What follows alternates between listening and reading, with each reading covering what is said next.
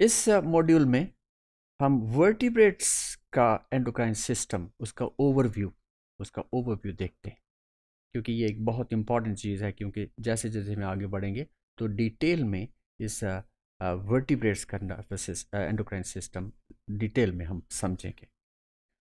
तो वर्टिब्रेट्स में जो एंडोक्राइन सिस्टम सबसे बेहतरीन देखा गया है, तो vertebrates have the best understood, उसकी हमने समझा भी है, उसको अंडरस्टैंड भी किया है। और ये सिर्फ और सिर्फ वर्टिब्रेट्स के अंदर है। बाकी इनवर्टिब्रेट्स के अंदर भी हमने उसको देखा है, लेकिन हम कहते हैं अगर कंपैरिजन करें तो वर्टिब्रेट्स में हमने ज़्यादा हार्मोन्स को समझा है। एज द अर्लीस्ट जैसे जैसे एवोल्यूशन का प्रोसेस हुआ है, तो ये हार्मोन बेहतर से बेहतरीन होते गए। और इसमें कुछ और इसकी तहकीक भी बहुत ज़्यादा हुई कि कुछ सेल्स ऐसे हैं जो कि डायरेक्टली हार्मोन्स प्रोड्यूस करते हैं, ब्लड में चले जाते हैं। कुछ ऐसे हैं जो कि पिट्यूटरी ग्लैंड को स्टिमुलेट करते हैं, वो फिर पिट्यूटरी ग्लैंड जो है वो आगे फिर हार्मोन प्रोडक्शन करती है। और कुछ ऐसे भी हार्मोन्स हैं जो कि डायरेक्टली टारगेट ऑर्गन्स, जो कि जैसे एड्रिनल ग्लैंड है, उस पर रिएक्ट करते हैं और उसे फिर स्टिमुलेट करते हैं to produce the other hormones. Now sets of nerve cells in the brain now direct some endocrine tissues such as the medullary areas of the adrenal gland.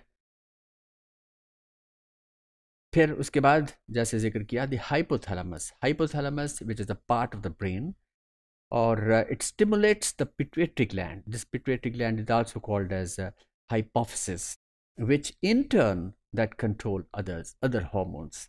Now still other function independently of the nerves or the pituitary glands. तो pituitary gland की which is said to be master gland, इसका हम बहुत detail में जिक्र करेंगे अगले modules में जाकर। Now this is the brain, this is the human brain. तो हम कहेंगे कि it's section showing internal structure, जिसके अंदर हम तो ज़्यादातर इसमें जो हाइपोथैलेमस वो देखना है और पिट्यूटरी ग्लैंड देखनी। तो इसे हम अगली मॉड्यूल्स के अंदर इस हिस्से को मैग्नीफाई भी करेंगे टू शो कि how this hypothalamus is in fact connected with the pituitary, how does it stimulate. तो we will discuss it in detail.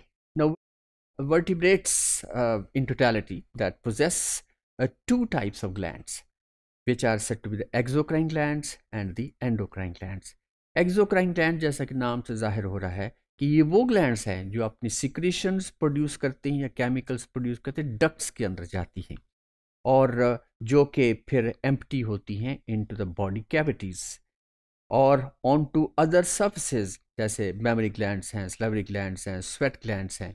तो ये अपनी सिक्रीशंस जो हैं वो डायरेक्टली ब्लड में नहीं जाती, बल्कि वो डक्ट के ज़रिए एक जगह से दूसरी जगह पे या दूसरे ऑर्गन के अंदर एम्प्टी होती हैं।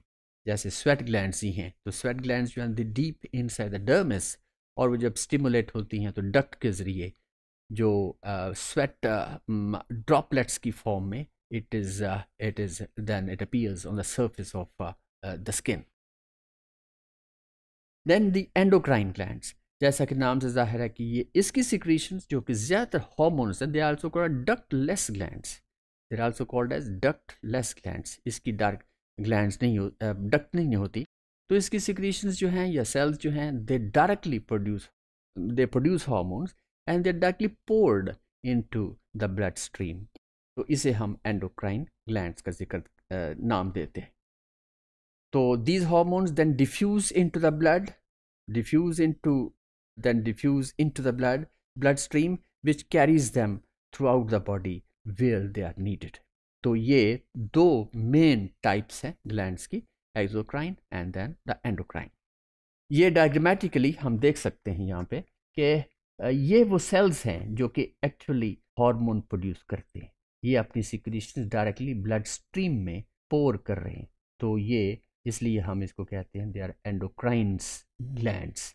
और ये सेल्स जो हैं they are called obviously the endocrine cells. जबकि ये ग्लैंड है, इट इज स्वेट ग्लैंड, और इसकी बाकायदा डक्ट है जो कि ये this is the cross section of the skin, और यहाँ से डक्ट ऊपर आ रही है बिल्कुल सरफेस के ऊपर, और जब ये स्वेट ग्लैंड स्टिमुलेट होती है तो स्वेट इट कम्स आउट और ये सरफेस के ऊपर जाके फिर ये वेपोरेशन होती है और स्किन फिर ठंडी महसूस होती है।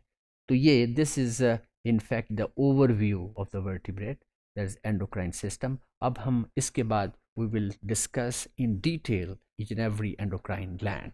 सो इस मॉड्यूल के अंदर ये हमने ओवरव्यू देखा वर्टिब्रेट्स एंडोक्राइन सिस्टम का। So this is all about